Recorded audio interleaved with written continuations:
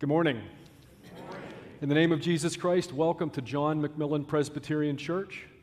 We are a community of people who are disciples of Jesus Christ, and it's our mission to provide a way for this community and the community surrounding us to know, glorify, and serve God. And it's our hope and our prayer that our gathering here today in worship and those of you gathered around your computer screens at home will be brought into the presence of the living God.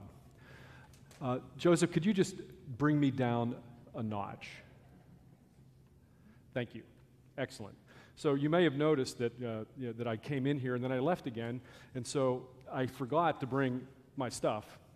Just so you know, I asked Joe Smith if he had ever done anything like that before, and he said he doesn't have to worry about that anymore because when you've been teaching for 40 years, everything's up here. Everything isn't up here for me. So I'm glad you're all here this morning. There's some announcements that I want to share with you. First of all, perhaps the most important announcement I can share this morning is that John McMillan Presbyterian Church has a new Director of Christian Education. She is to my right. Her name is Emily Shabilla.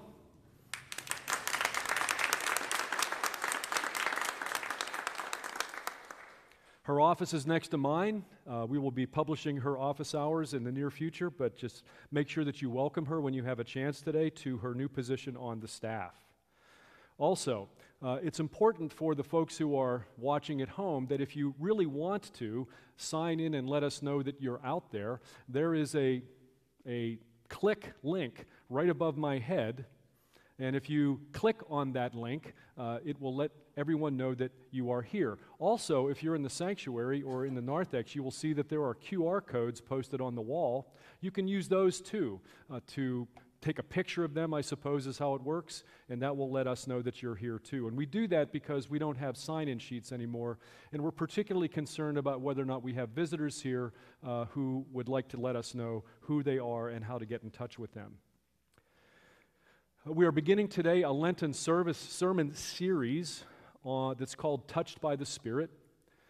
The questions that we will be asking as we go through this series is, what does the Holy Spirit do? How does the Holy Spirit impact the world? How does the Holy Spirit impact us as individuals? And how do we experience the presence of the Holy Spirit? And what if the Holy Spirit is spiritual but not religious? Questions that we will be asking throughout the course of Lent. Also, something new today is the prayer cards that the deacons have placed in the narthex. Please pick one up. Use that prayer card during the week to hopefully remind you of some of the things you experienced here in worship on Sunday, and we'll get you through the week until the next Sunday. The Church Officer Nominating Committee is back in action.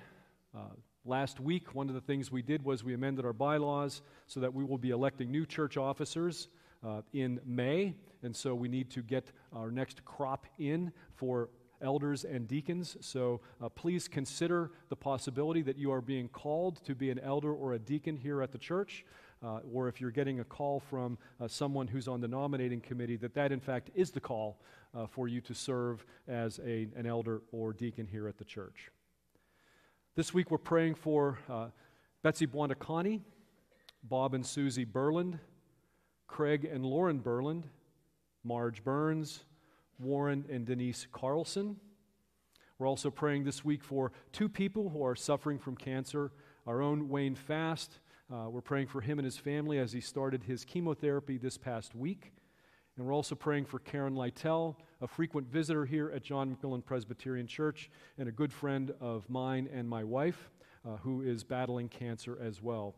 We will pray that they receive the comfort and guidance and curative measures that they need. And with all that said, let us worship the living God.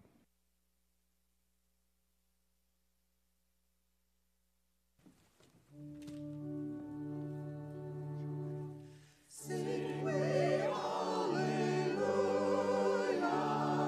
sing we hallelujah.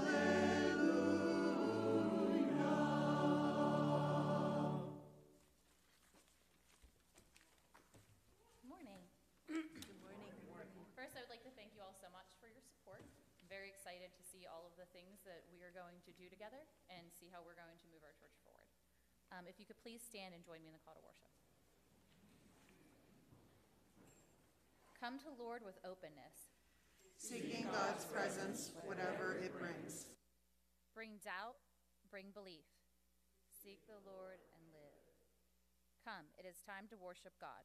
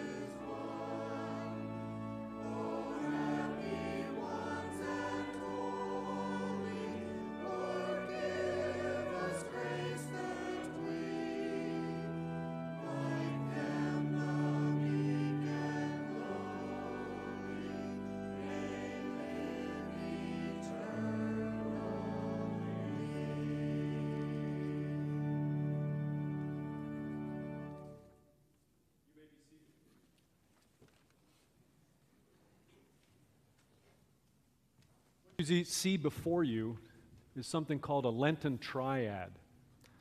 The Lenten triad is designed to demonstrate the Holy Trinity that we worship in the Christian church: Father, Son, and Holy Spirit.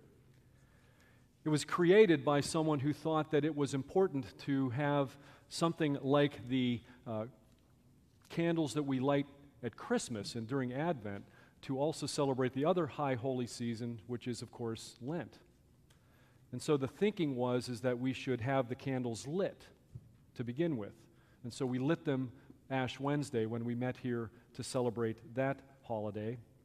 And now we begin the process of recognizing that during the course of Jesus' life, from the time he was transfigured on the mountain until the time he arrived in Jerusalem, his light steadily diminished. And so we need to hear what this is all about. Well, it starts with John 3:16, which says, "For God so loved the world that he gave his only Son, so that everyone who believes in him may not perish, but may have eternal life. Indeed, God did not send the Son into the world to condemn the world, but in order that the world might be saved through him. Those who believe in him are not condemned, but those who do not believe are condemned already, because they have not believed in the name of the Holy Son of God. And this is the judgment, that the light has come into the world, and the people loved darkness rather than light, because their deeds were evil. And so each time we stray from the path that God has marked out for us, we diminish the light that He sent into the world, a little bit at a time.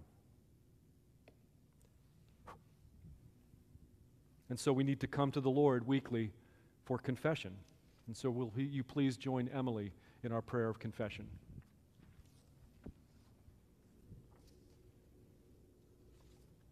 Gracious God, we come before you in need of forgiveness and grace. You call to us trust you completely, but we do not. We are timid and fearful as we follow your lead. We justify our actions and words, though we know that they are not what you require. We struggle to understand the new life Christ offers, preferring old habits to risky change. Forgive us as we pray.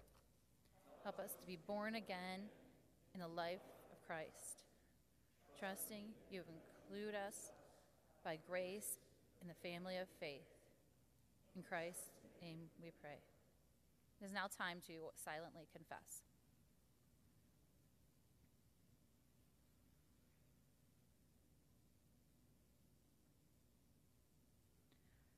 Friends, God is for us and not against us. For that very reason, God sent the Son into the world, not to condemn the world, but that the world might be saved through him. Believe the good news in Jesus Christ, we are forgiven.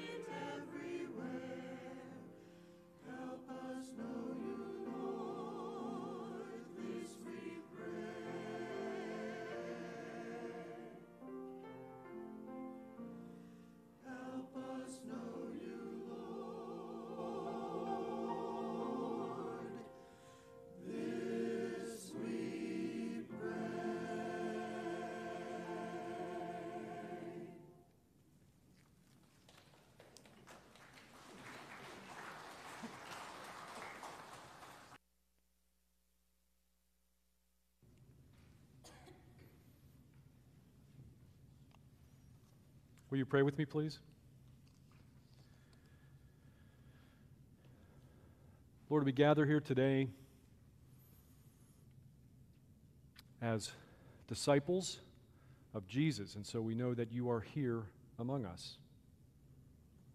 So we ask that you touch our hearts and our minds so that we can hear the word the way you would have it heard, so that we can understand the word the way you would have it understood, and so we can live the word the way you would have it lived.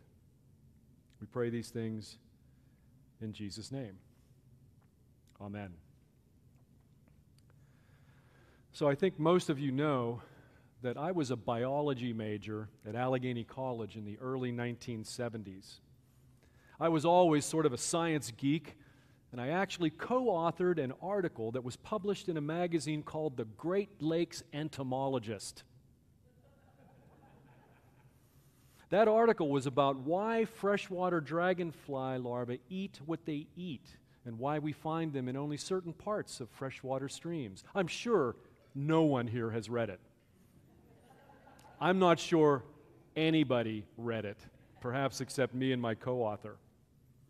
Anyway, because I'm sort of a science geek, I watch a lot of television shows and I listen to blogs and podcasts that talk about science. And there was one podcast that I listened to some years ago on the TED Radio Hour. It was fascinating. The podcast was called Solving for X. It was about the usefulness of mathematics. The thinking was that we can explain everything there is with math. Galileo was quoted, "Mathematics is the alphabet with which God has written the universe." Woo. And of course, that caught my attention. And then I remembered after I listened to the podcast that I had read a book sometime before called A Brief History of Time by the famous physicist Stephen Hawking. Here is the one-sentence summary of that book I found online. A Brief History of Time is Stephen Hawking's way of explaining the most complex concepts and ideas of physics, such as space, time, black holes, planets, stars, and gravity to the average Joe and Josephine. And so that even you and I can better understand how our planet was created, where it came from, where it's going. Now, the underlying theme of the book was that math can explain everything. Mathematicians and physicists do these equations and make these calculations to describe how everything works. This is the search for what's called the unified theory of everything. But the book depicts an annoying repeated practice that these mathematicians and physicists seem to use as they proceed to describe the universe with their calculations. Most of the time, the math works. But sometimes, well, it doesn't. It's very mysterious. So what happens when the math doesn't work? Well, that's where we get the great hubris of the math heads coming to the fore.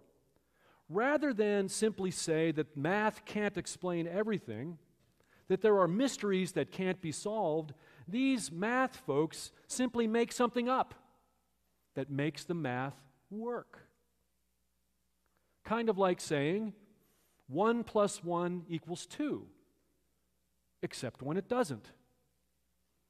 So, we will say that there is an alternative universe, another dimension. And by the way, there are 11 of them now, according to the mathematicians, where 1 + 1 doesn't equal 2. It makes the math work when we do that. It gives us peace because we want the math to work. We don't like mysteries. We want certainty. But this desire for something that explains everything applies to more things than just mathematics. It applies to God, too. Trying to explain God is called theology. And theology is our attempt to explain how God works. But theology has the same problem math does. Math doesn't always explain how the universe works. And theology doesn't always explain how God works. Sometimes it's a mystery. And that's the way I read our text today. It comes from the Gospel according to John, chapter 3, verses 1 through 8. Listen to and hear the word of the Lord. Now there was a Pharisee named Nicodemus, a leader of the Jews. He came to Jesus by night and said to him, "Rabbi, we know that you are a teacher who has come from God, for no one can do these signs that you do apart from the presence of God." Jesus answered him, "Very truly I tell you, no one can see the kingdom of God without being born from above." Nicodemus said to him, "How can anyone be born after having grown old? Can one enter a second time into the mother's womb and be born?" Jesus answered, "Very truly I tell you, no one can enter the kingdom of God without being born of water and spirit. What is born of flesh is flesh, and what is born of the Spirit is spirit. Do not be astonished that I have said to you, you must be born from above. The wind blows where it chooses, and you hear the sound of it, but you do not know where it comes from or where it goes.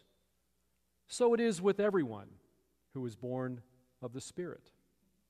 This is the word of the Lord. Thanks be to God. So as I do every Wednesday when we have our staff meetings, I have the staff read this week's scripture, and I ask them, "What do you think?" Well, this week, they didn't think much. For the first time I can remember, they were mystified.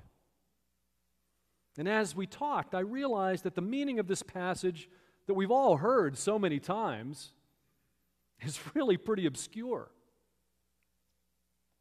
What exactly is Jesus saying to Nicodemus? What's this conversation always about? Well, as always, we need to put it into context.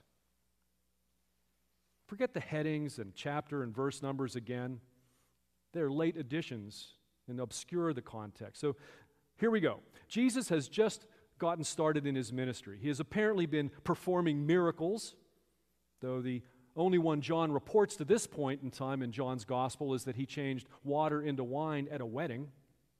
And then John says this: "When Jesus was in Jerusalem during the Passover festival, many believed in his name because they saw the signs that he was doing.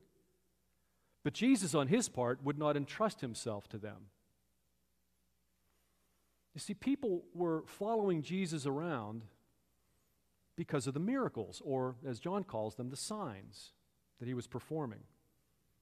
These things demonstrated that he was from God. The people didn't pay much attention to what Jesus had to say. They just wanted to see the magic. And so that's where we are when we come to our text today. So Nicodemus shows up. He has been following Jesus. He's a religious leader from the Pharisees, people who oppose Jesus. And so the first question we want to ask is why is Nicodemus following Jesus around? Well, the same reason everybody else is. The signs. The signs are proof to Nicodemus that Jesus, like the prophets of old, is from God. But Nicodemus is listening to Jesus too, and he apparently has a question. We only see the question in Jesus' response. We searched for it on Wednesday. What was the question that Jesus was answering? But when we look at the response Jesus gives, we get an idea of what the question might be. It's certainly implied. It can come in many different forms. How about, how does one get into the kingdom of God? Or, what do I need to do? Or, what's the formula, Jesus? And these are fair questions, right? Particularly for those of us in the Presbyterian church. We like to think. We like to think. We like something called systematic theology. Systematic theology. There are hundreds of books on systematic theology. Christian Brady, though, is an Episcopal priest who describes systematic theology this way, and I love this quote. "I have observed that so much of Western Christianity, and particularly the Reformation and its descendants, has been driven by a deep desire to bring all Scripture, belief, and teaching into a unified and consistent explanation. The traditions within which I grew up and have since adopted are constantly trying to codify and organize Christianity, like Einstein seeking the unified theory of everything. That's what Nicodemus wanted. A unified theory of getting into the kingdom of God. A unified theory that explains God. A need to understand a formula and a process fully and completely, and then to follow it to a T. I have an image of Jesus almost smirking. You want to get into the kingdom of God, Nicodemus? Well, you have to be born from above. Now, this is the proverbial born-again passage, and it needs a little bit of explanation. The Greek word John uses is anathen. It has a double meaning in Greek. It means born again, or it means born from above. If you have the NIV translation of the Bible, it says born again. If you have the NRSV version, which we have here at the church, it says born from above.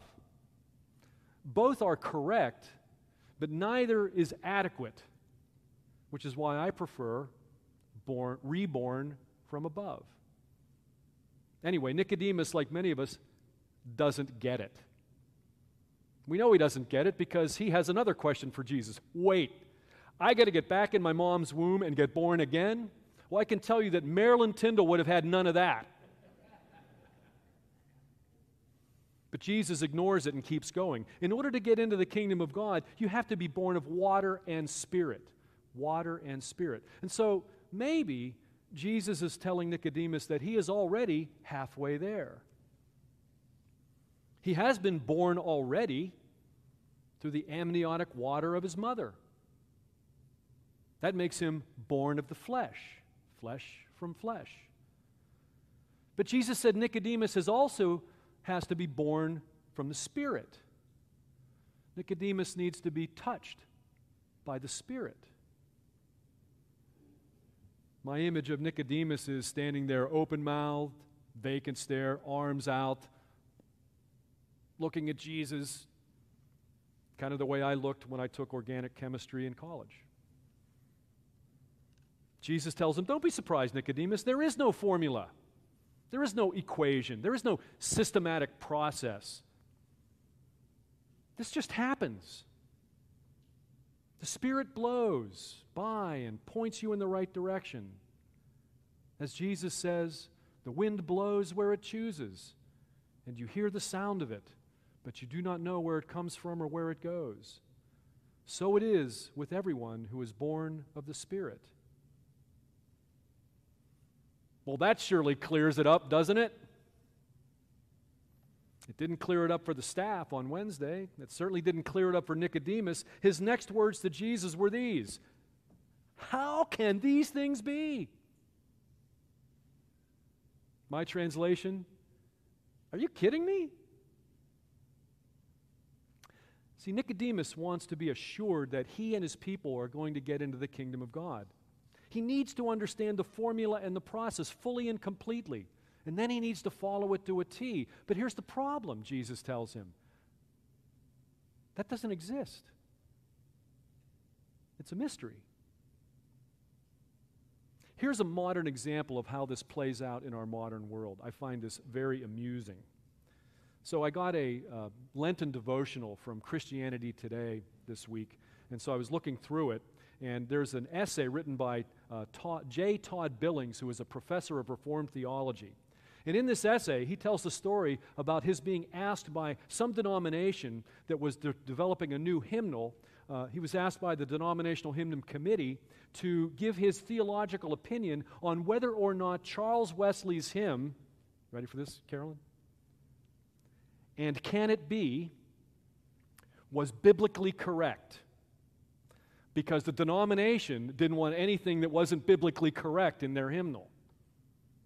Now, I don't know which denomination it was, but I'm pretty sure it was the PCUSA. What was their problem? The problem was the refrain. The refrain is this: that thou, my God, should die for me. That thou, my God, should die for me. What was their concern? How can God die? If God can't die, then the hymn is unbiblical and can't be in the hymnal. If God can die, well, in Nicodemus' words, how can that be? So Billings, in answer to their concern, pointed out another part of the same hymn's lyrics. The lyrics go like this: "'Tis mystery all, the immortal dies. Who can explore God's strange design? 'Tis mystery all indeed." Billings goes on, "In our day, when we hear the word mystery, some of us think of an ominous type of hiddenness. But Wesley's acclamation, 'tis mystery all,' could hardly be further from such a conception. This mystery is not darkness, but blinding light, a love so great and deep that it is unfathomable. It's a mystery." This is kind of what Jesus is talking about, I think. There is no formula, no unified theory that explains God. God can't be understood in that way. God is God, and God will do what God wants to do. Why? Because God is God. And one thing that God wants is for people to seek the kingdom of God. And to find it, according to Jesus, you have to be touched by the Spirit. And when you're touched by the Spirit, you are given direction. You're giving a finger point to go that way, or that way, or that way. And so we want to know, is there any way we can make this happen? Well, Colin McCollum wrote a book called The Big Book of Christian Mysticism. The Big Book of Christian Mysticism. Buy it and read it. He says, no, you can't make this happen.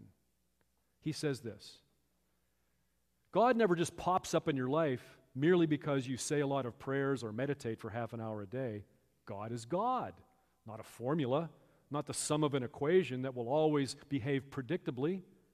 So the experience of seeking God is always open-ended, uncertain, and mysterious. The Spirit comes and goes where it pleases. The Spirit can't be predicted. How we get to the kingdom of God through this spiritual rebirth is a mystery of love so great and deep that it is unfathomable. Now, we can't know how the Spirit will touch us, when it will happen, what it will feel like, what it will do to us, what happens when it happens. But we know that it does. We know that it does. The Spirit touches each of us from time to time when we need to be touched, when we need some direction, when we need something to tell us this is not the way, that's the way. Go that way and you'll get to the kingdom. And when we go that way, there'll come a time when the Spirit touches us again and said, okay, you've gone far enough this way, now you're going to go this way. The Spirit touches us, points us in the direction God wants us to go. And so we need to pay attention. And while all this is a mystery, and we all know we don't like mysteries, let me tell you how it ends. Spoiler alert. It comes 8 sentences after our scripture reading today. For God so loved the world that he gave his only Son, so that everyone who believes in him may not perish, but may have eternal life. That's what the Spirit does for us. Amen.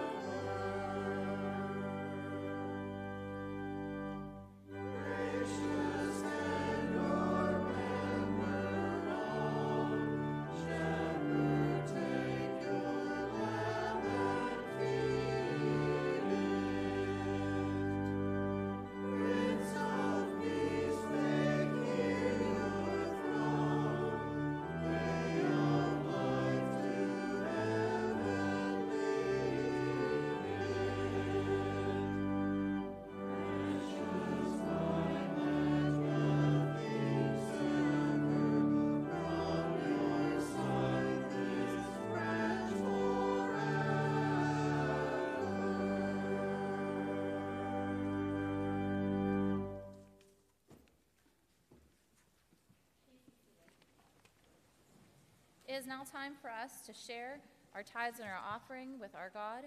So please consider giving in any way that you can. The ways are up here. And give what you can. In plenty or in want, all that we have is a gift from God. In faith and gratitude, we now return a portion of what we so abundantly received as grateful heirs of the promises of God.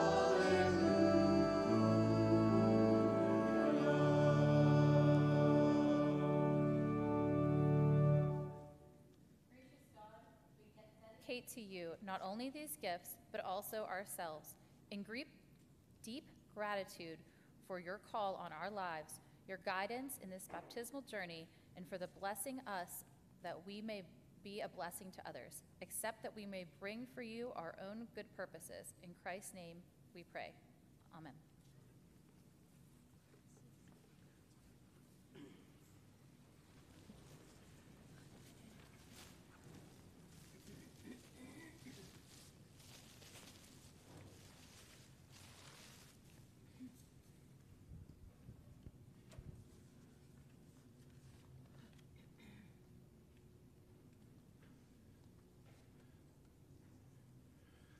So we're going to do something a little different this week in communion. And this really comes out of a couple of things. It comes from some worship information that Carolyn and I have reviewed, which we review from time to time from the PC USA. But it also stems from a conversation we had at Bible study on this past Wednesday. Somehow, I forget how we got there, but we started talking about the great prayer of thanksgiving that we always pray during the course of communion. And somebody in the group said, this prayer goes on and on and on, and all it does is say things we already know, Jeff. I don't understand why we do that. Well, that's a really good question. And the simple reason is this. It's not so much a prayer asking for God to do something for us. It's thanking God for doing something already for us. And it's a prayer that summarizes the good news of the gospel completely in a very, sometimes long prayer. And so, we decided, Carolyn and I, that if this prayer to God for thanksgiving is so tedious for you, perhaps you would like to join us in the prayer. And so that's what we're going to ask you to do. When we get to the great prayer of thanksgiving, you are going to get to join us in song. The words to a hymn are going to appear on the screens, and when they appear, Elizabeth is going to give you a note. And when you hear that note, it's time to start singing. And that way you can participate in this great prayer of thanksgiving. Also, one of the other things is that I will be offering some meditative words during the distribution of the elements. this week from the Psalms. And so with all that said, the table of the bread and the cup is now ready. It is the table of company with Jesus and all who love him. It is the table of sharing with the poor of the world with whom Christ identified himself. It is the table of communion with the earth into which Christ became incarnate. So come to this table, you who have been here often and you who have not been here for a long time. Come to this table, you who have had lots of faith and you who would like to have more faith. Come to this table, you who have tried to be a follower of Jesus and like the rest of us have so often failed. Come. It's not me who invites you here. It is Jesus Christ himself who invites you to join him at this table. So will you please join me in the great prayer of thanksgiving, as is printed in the bulletin. The Lord be with you. And also with you. Let us pray.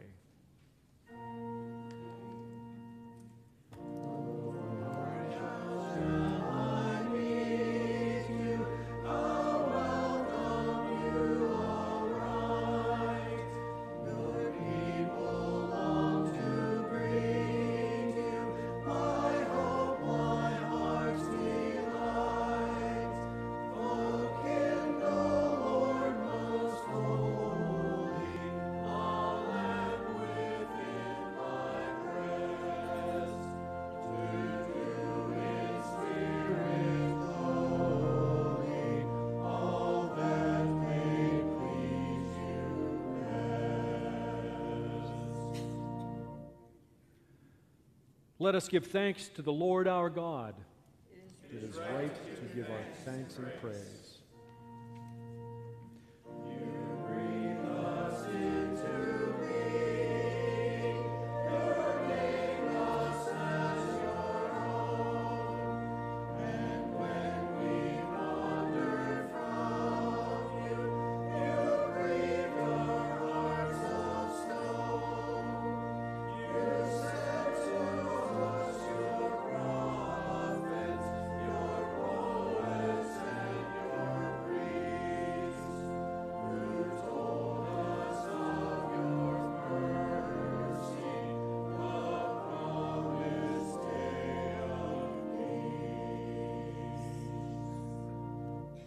Therefore, we praise you, joining our voices with choirs of angels and with all the faithful of every time and place who forever sing to the glory of your name.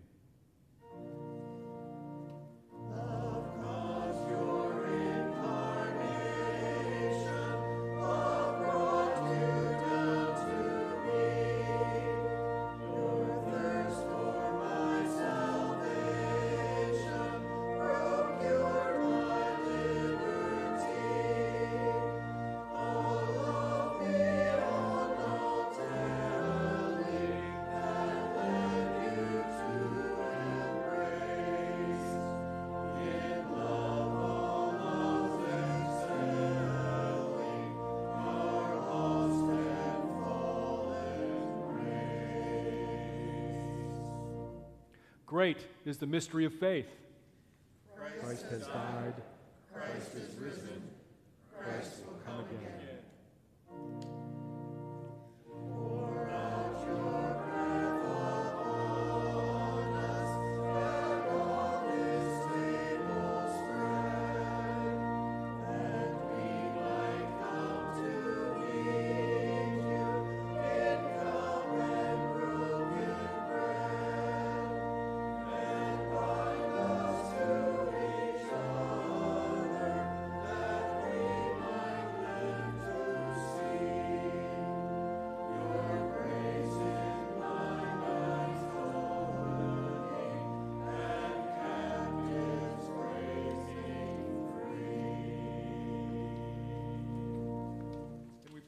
Things in the name of Jesus Christ, who taught us this prayer, saying, Our Father, who art in heaven, hallowed be thy name. Thy kingdom come, thy will be done, on earth as it is in heaven. Give us this day our daily bread, and forgive us our debts, as we forgive our debtors. And lead us not to temptation, but deliver us from evil. For thine is the kingdom, and the power, and the glory forever. Amen. On the night of his arrest, our Lord Jesus gathered with his disciples for one final Passover meal. And he took the bread, and he gave thanks to God for it. And then he broke it and gave it to his disciples, saying, "Take, eat. This is my body given for you. Whenever you eat this bread, do it, remembering me."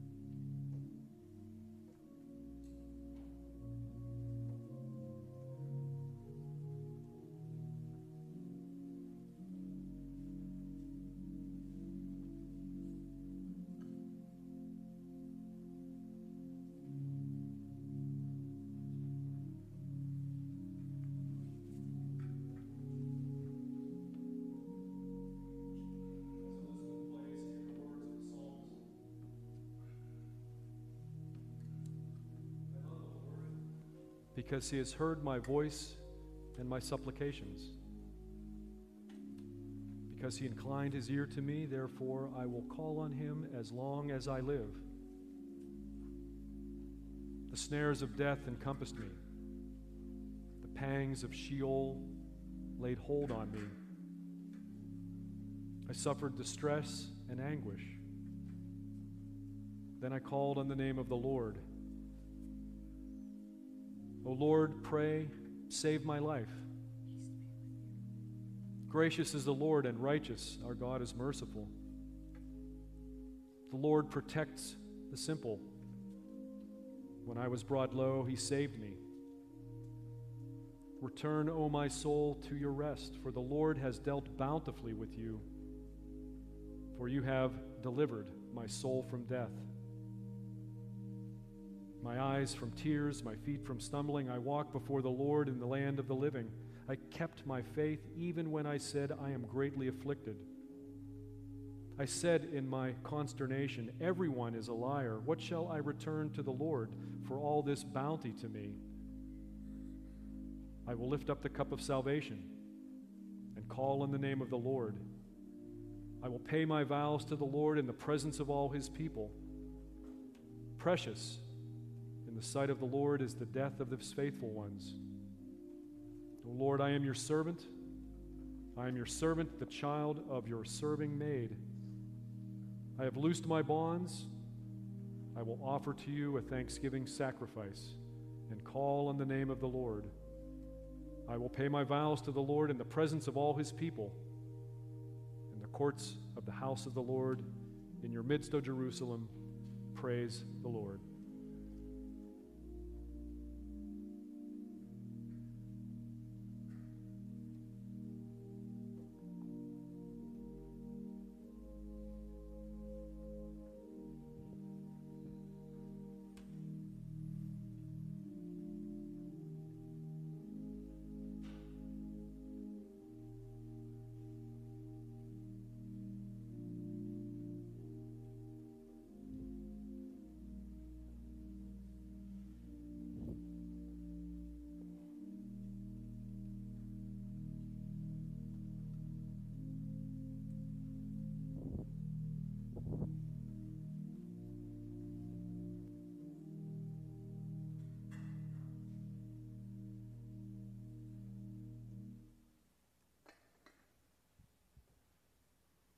The body of Christ.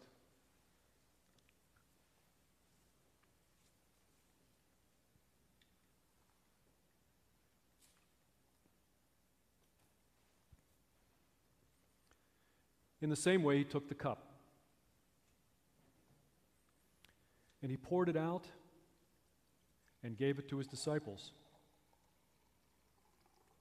saying, "This is the cup of the new covenant, sealed with my blood for the forgiveness of sins. Whenever you drink from this cup, do it remembering me.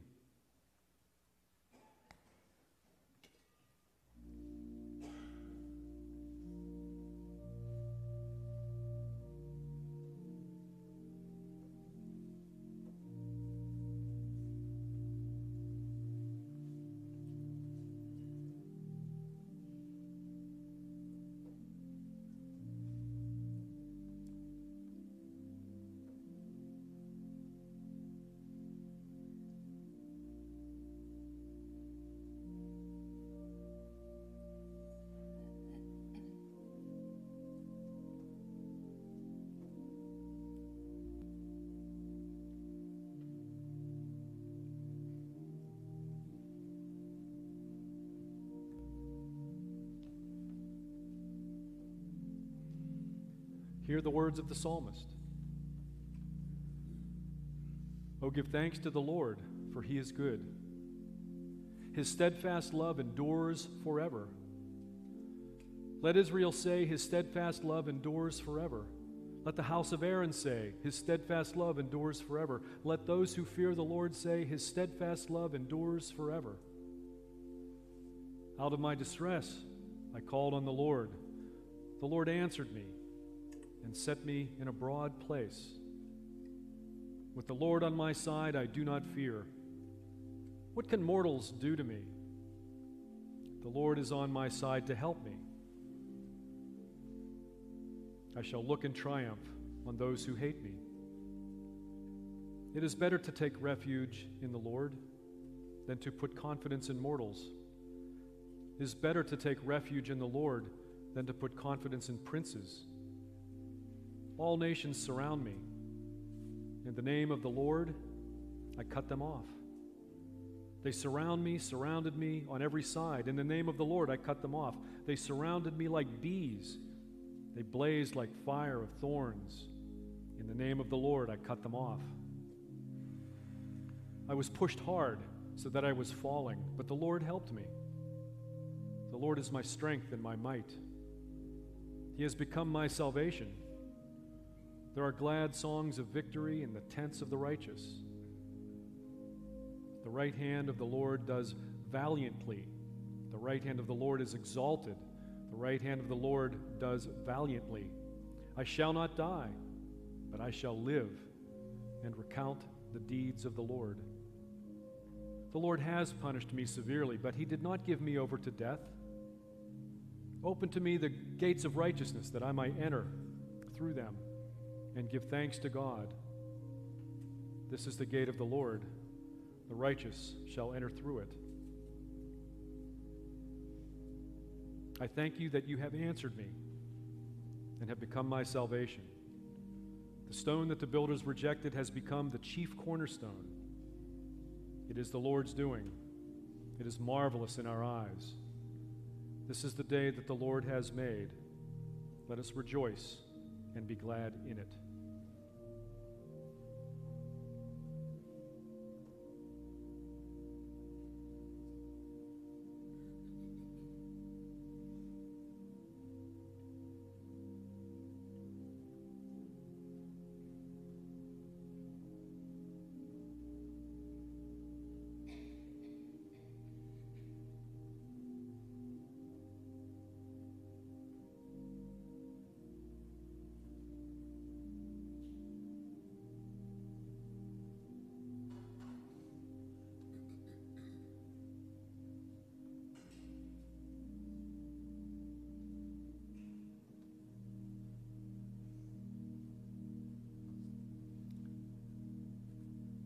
The cup of salvation.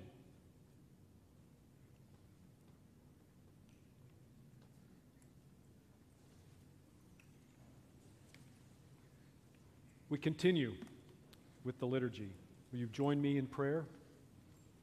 Gracious God, truly you have met us here and have tasted your love and glimpsed your image reflected in our neighbors. Continue to burn in our hearts, we pray, until we recognize your coming. Wherever bread and hearts are broken, For we pray in the name of Jesus Christ, whose every breath was praise.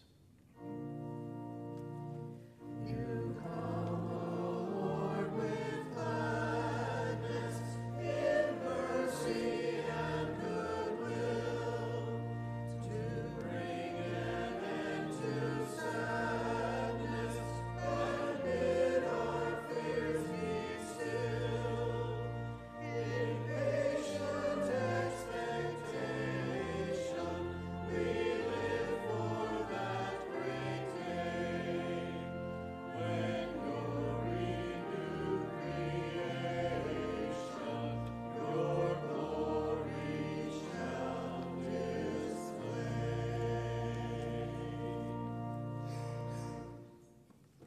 No one likes mystery. Everybody likes certainty. Everybody likes predictability. Unfortunately, God doesn't give us that. God gives us the presence of the Holy Spirit in our lives. And it blows where it blows. It comes where it comes and goes where it goes.